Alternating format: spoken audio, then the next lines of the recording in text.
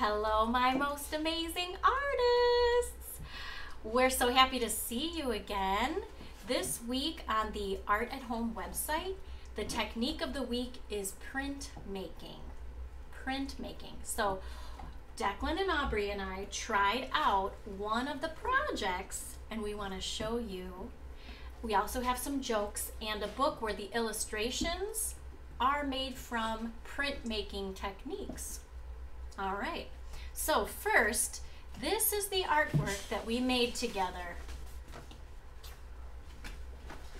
Now, there are different shapes, and the shapes actually came from a toilet paper tube.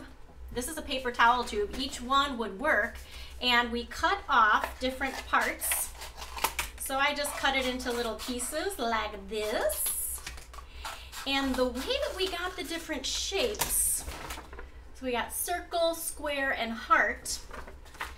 The circle, we just kept a circle. We dipped the bottom into some liquid paint, and then we pressed it onto the white paper like a stamp. Mom, now, how did we do the, oh, that's this, look, this is like an oval. You can also make it, squeeze the bottom into a little pinch, and then the top, and then it makes a heart. And then you dip that in the paint and on the paper. Mama. And for the square, you think about that. When it's your turn, you can talk. We pinch, turn, pinch, turn, pinch, turn, pinch, turn. And well, this is more of a quadrilateral. I wouldn't call it a square, but Declan decided, ooh, if you turn it this way, it makes a diamond. Yes. So you can make a lot of different shapes with just a toilet paper tube. Cut it, fold it, and then press it in liquid paint, and then you stamp it on the paper. Now, Declan also started to color in some of the shapes. We just have one colored in there. You could do that. You could use this as a background, and then it could be a collage. You could glue down your favorite animal pictured right in the middle, or a heart. You could even use this as wrapping paper, or you could cut it to make it into a card. Printed paper is so pretty. And then, Aubrey, what did you use to make the border? I made a raindrop. That's a raindrop. That's awesome. And what did you use to make the border? How'd you make these? We used our fingers and put dots around it. Yeah, you just dip your finger in, and it's a fingerprint. Okay, now I also have a couple of prints that I have made. This is a block print where I carved, this is actually my grandpa. I carved pieces out of a linoleum block, and then I put ink on it and I pressed it on paper. Okay, and then this is called a copper plate etching that I made, and that's a little more advanced. We don't do that in the elementary school, but you carve into a copper plate and you cover it with tar and you dip it in acid and then you press it into paper. It's kind of complicated, but this is one that I made when I was in college. And now we have some jokes for you. So, Declan, these are good ones. Take it away. Why did the astronaut leave the crowded room? Why did the astronaut leave the crowded I room? don't know. He needed some space. Get it? Like you need space, but it's like outer space. That's a good one. All right. How did the fish get to Oh, I work? think that's the one. Oh yeah. Why are beavers always on the internet? Why are beavers always on the internet? I thought all the students are on the internet for e-learning.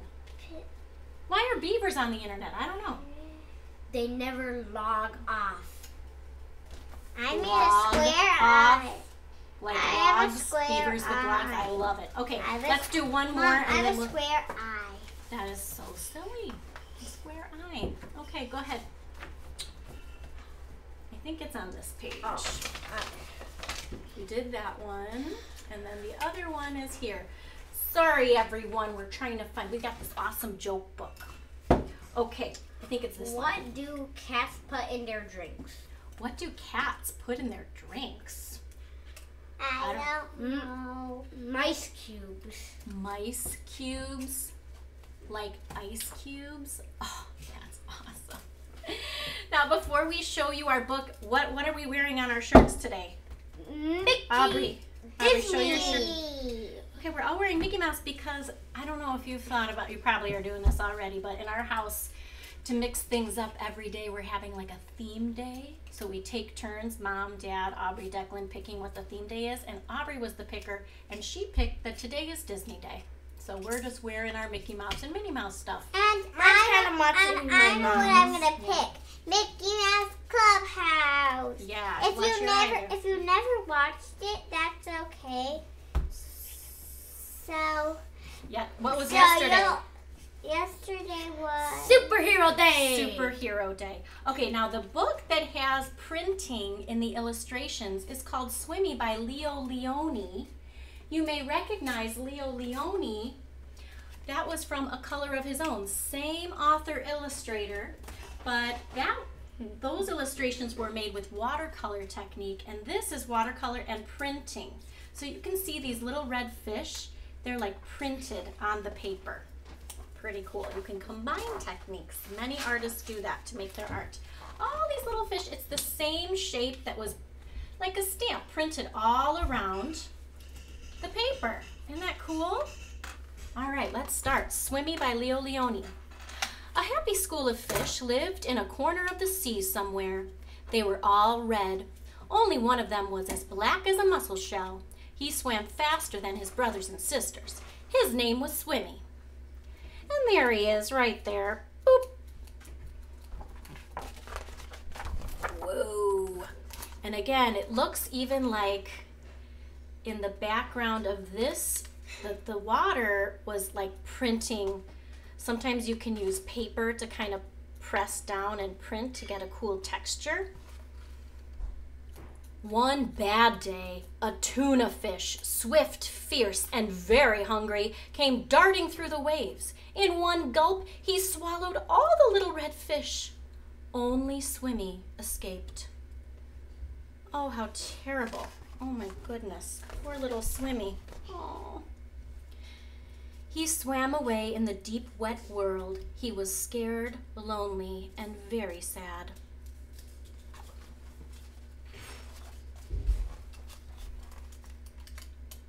But the sea was full of wonderful creatures, and as he swam from marvel to marvel, Swimmy was happy again. He saw a Medusa made of rainbow jelly. And you can tell that this also was made by pressing down something. It's hard to know what it was, but you can kind of see with the texture that something was pressed and lifted up.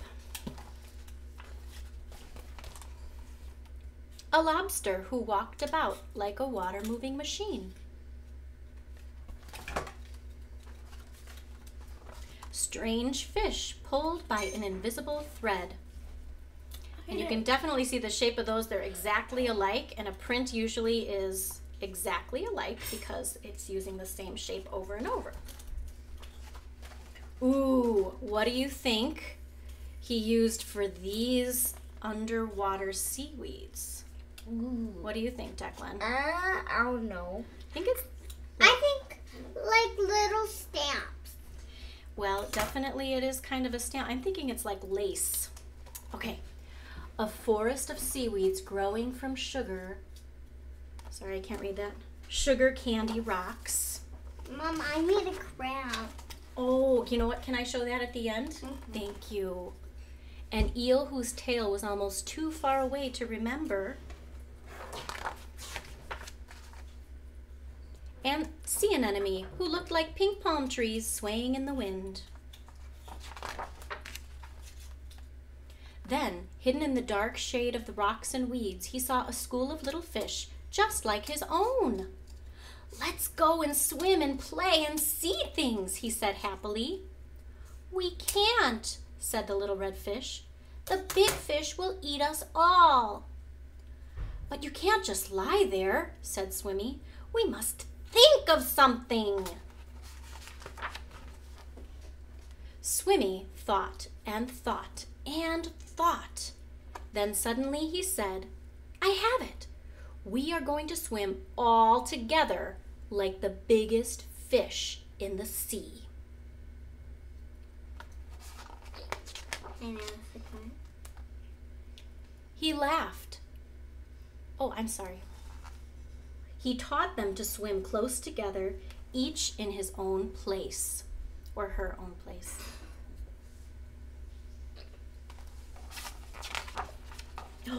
Ooh. Now, I think, sorry I'm interrupting so much, but I think creating this with printmaking is much easier because you don't have to draw individually all of those little red fish. You can just press them down over and over again. And when they had learned to swim like one giant fish, he said, I will be the eye.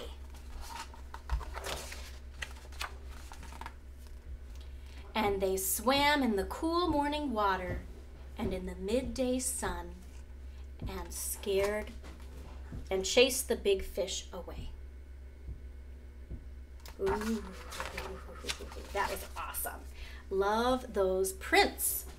And another thing that's really fun is you could blow up a balloon, dip it in paint, and you can make little circles. It's really cool.